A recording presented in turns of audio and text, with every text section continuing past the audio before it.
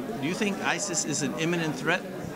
Yes, I think ISIS is an imminent threat. I think that every time that they have said, hey, this is what we're going to do, we're going to behead this person, or we're going to go in here, they've done it. So I think when they say, we're going to raise our flag over the White House, personally, I don't think that they're capable of accomplishing that, at least not right now, but I think that they will at least try to do that, and I think that makes them a threat. I think, just yesterday we learned that they had plans to attack metro systems in Paris and here in the United States. So I think that they are an imminent threat. We know that they're here. We're monitoring them here. Personally, I don't know. Why don't we put them in prison and monitor them there? It seems like that would be a better idea. So let me ask you, do they have an Air Force? Not that I'm aware of, but we had those missing planes in Liberia. What about a Navy? Well, they're trying to get access to, in Gaza, there is a water port there. So if they were to partner with Hamas, that could be a problem. So you think that they could actually conquer America and put their flag in the White House? No, I don't think that they can, but I don't think that means that they wouldn't try. But they don't have a chance in hell to even, they can't even cross the Atlantic. They don't have an Air Force or a Navy. We have Americans that we know have gone, that they're being trained by ISIS, they're coming back. So even if they can't cross, say they can't get across in a Navy ship, granted, that doesn't mean they can't fly in here. That doesn't mean they're not American citizens or other citizens coming in. They could do a terrorist act, but they could not. They could do a terrorist act. Destroy America or put their. Correct. They couldn't conquer America. I agree. They're an insignificant military power. I don't think that we can call them insignificant when they're slaughtering people in Iraq. Have they been able to defeat Assad? No, they have not been able to defeat Assad, but I don't think that that's their goal necessarily. Assad is a weakling compared to us. Assad is a weakling compared to us, but he's not their biggest threat. To them, the biggest threat is Israel, the small Satan, and America, the great Satan. That would be what they ultimately want to destroy. They have a war. These two murderous thugs. Yes. ISIS and Assad. They have a war right now, and there's a war zone. Two of our journalists went there and got murdered. But they haven't taken any specific action, terrorist action. Do they have a plan, and have they taken any specific actions to implement that plan of terrorism in America? I don't think that we can say what terrorists are doing, because obviously what our government knows about what the terrorists are doing, if we're smart, we're not going to say, hey, we know that this is what you're doing, because then they know that we know what they're doing. Nobody's claimed that they have a specific plan and have taken any specific action to attack America, right? I think when they behead American journalists, that is a direct action against us. Well, the American journalists went into a war zone between these murderous thugs. So it's okay then if they kidnap them and behead them because they're there? No, it's morally wrong and illegal, and we should prosecute them. It's a criminal action. They murdered these two people. But when you how do we do criminal action in a country where we don't have diplomatic authority? The point is, when you go into a war zone between murderous thugs, things like that happen. That's true. That's not a terrorist act. So we shouldn't do anything. But that's not a terrorist act. It's not a terrorist act to behead someone? No, because people have been, American citizens are murdered all around the world all the time. And that's not... And we don't go to war with these countries. In Mexico, the Mexican police murder Americans in Mexico, and we don't go to war with Mexico because... Do you think you should go? I don't see the Mexican police saying, we want to raise our flag over the White House. I haven't heard that. They don't say that. That's true. That's not. They don't have any desire to come take over our country. That's the point. ISIS does. Just because they say they're going to raise their flag doesn't mean that they have a chance in hell of doing it. I mean, it doesn't mean they won't try. Just because they wouldn't be successful doesn't mean that they won't try to harm American citizens at every chance they get. But to conquer America?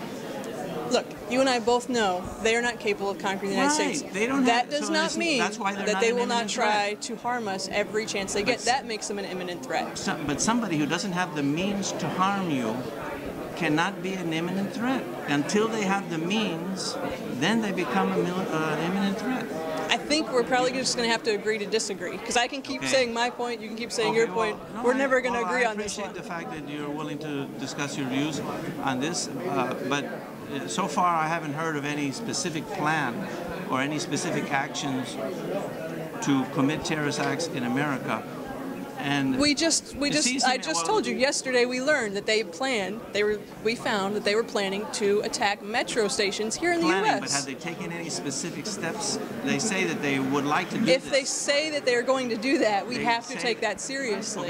Okay. Are they in a fight for their life right now, fighting the Iraqis and Assad? No, they're bringing in $3 million plus a day. They're recruiting tens of thousands of men. They're compiling a standing army. Yeah, compared to the what is that for? Why are they accumulating money, oil, power, soldiers, just so they can sit there and do nothing? No, they're trying to conquer Iraq and Syria, and they haven't been able to do so yet. So you don't think when they say that they want to raise their flag over the White House, they just say that for no reason? When they say that they hate America, when they say they're going to behead an American, that doesn't matter? It's not terrorism? We shouldn't take it seriously? To say that is just braggadocio. I mean, they have no possibility. So we should just ignore them? That's your solution? Ignore them? I would, no, I think we should try to kill the people that murdered the journalists. It's a criminal action. So you think if we kill the one man that does the beheading, that another one won't spring up? Everybody who cooperated with this beheading. That would be all of ISIS. No, not all of ISIS. That would be all of ISIS. Just the people that were involved in this beheading, not all. So, but let me ask you this, in a matter of principle, do you think that we should go to war with any country that murders two of our journalists that go into a war zone? I think that, first off, our definition of war may be different. I don't think that what we're doing in Iraq right now is war. I think it could be, and I think if we were to go to war, that we could go in, we could take care of this threat. What we're doing right now, honestly, I don't know what the president's doing, because the point of airstrikes is to eliminate and prepare room for your ground troops to go in. So I don't think we're in a full-fledged war. I think the president has made that very clear that we're not at war. What we're trying to do is eliminate the imminent threat. I think, yes, you know what? If, say, in Russia there was an imminent threat that said, hey, our goal is to come raise our flag over the White House, and then they started killing Americans, and then we uncovered plots that they're planning to bomb Americans and commit mass acts of terror, that's something that we need to take seriously. And if that means that we need to go kill them there so they don't kill us here, yes, I'm totally okay with that. So you think that we should go to war with any country that murders? Not with the country. We're not at war with Iraq. We're not at war with Syria. We're at war with ISIS. So you think that bombing ISIS is not an act of war? I think it's an act of war against ISIS. Yeah. I don't think it's an act of war against Iraq or Syria. You said that we weren't at war with them. Are we at war with ISIS, are you saying, or Iraq and Syria? ISIS. With ISIS, I think that we should be at war with them. We are, in fact, bombing them is an act of war, but we're not doing...